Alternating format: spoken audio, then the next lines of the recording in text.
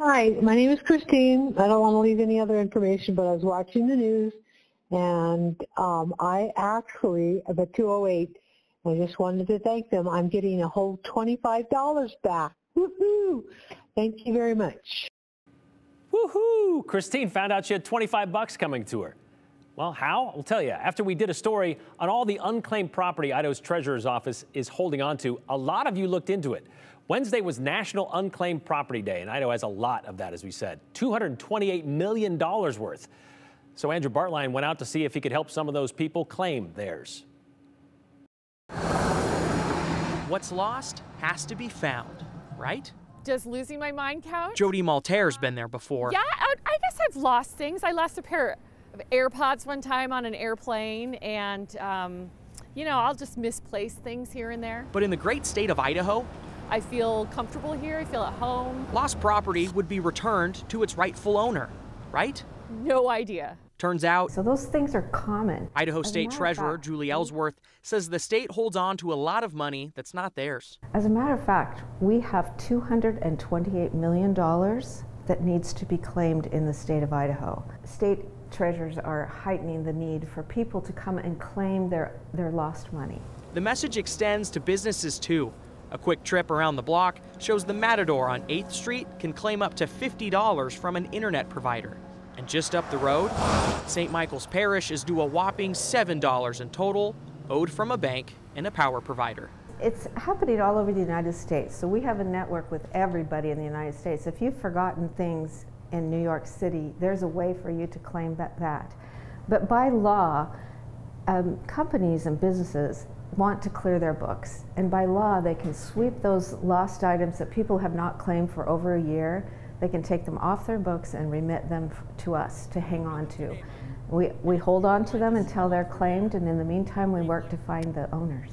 Owners. Well, that's definitely me. There's not too many Maltairs in the valley. That includes Jody. So it looks like I've got some money owed by Delta Dental, JP Morgan, 5 cents. That's a good one. Delta's looks pretty substantial. Like $100. Interesting. And completely unexpected. No idea. I haven't been a Delta dental user in probably 8 or 9 years. Meaning the Treasury has held it for the same amount of time. There's some people that find $30,000. I think 2 months ago, I think that was the highest one that was returned. Last year we returned $16 million back to the rightful owners.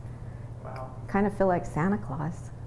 And the gifts can go a long ways, even if the return is a comparably small sum. And hopefully it'll be enough money to claim it'll pay for my lunch. To foot the next bill. Absolutely. I hope anybody watching probably ought to go check it out and find out if they're owed something. Again, a lot of you did. The Treasurer's Office says they also get abandoned safe deposit boxes. These items are auctioned off, but the cash from those sales, well, those are still owed to the family of the original deposit box, which is how some people might be surprised to see some significant dollars by their name when they log on to the website. Christine, not the only one who found some cash belonging to her. See this one from Laura. The question on the unclaimed property says, if there are several people in the same area with the same name, how can you ascertain it is you, especially when it's coming from a utility company or services that services the whole area?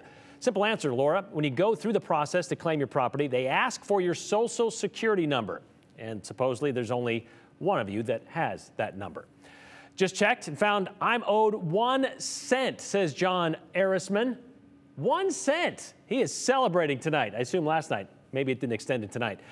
Thank you for the segment on yourmoneyidaho.gov. I got back over 50 bucks. I owe you a beer. Well, that sounds like a little bit more than one beer, Steve. Just saying.